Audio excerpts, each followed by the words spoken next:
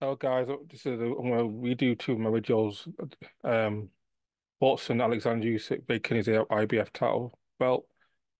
Still the undisputed champion. Fortunately, Fury beats in the rematch come December 21st. He won't be undisputed. He'll be unified champion. He'll be two-time unified champion. I wish Usyk kept the belt and gave Fury another chance to fight for undisputed. Then the winner immediately fight the winner of Joshua and Dubois for undisputed for the IBF title. Ideally, I'm a Fury fanboy, so I wish we beat Usyk come December and become a undisputed champion.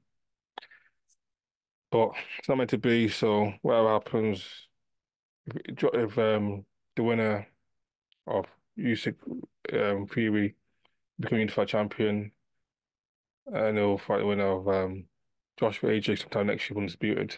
So potentially there will be another undisputed champion for the weight division sometime next year.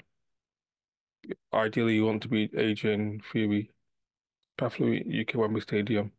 Now they will, but it could be AJ Usyk.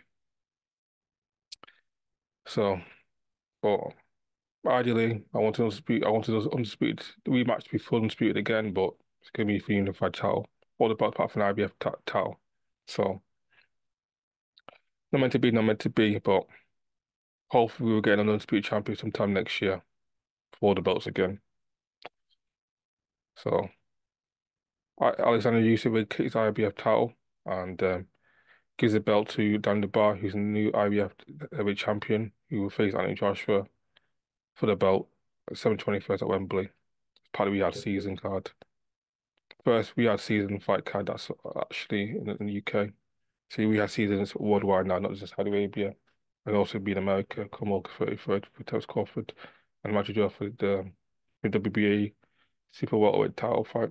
So, the meant to be used to vacate his belt and then about now the news newly IBF elevate IBF championship champion now. That's my fault, guys. Not happy, but it's not meant to be, not meant to be. Adios amigos. Bye now.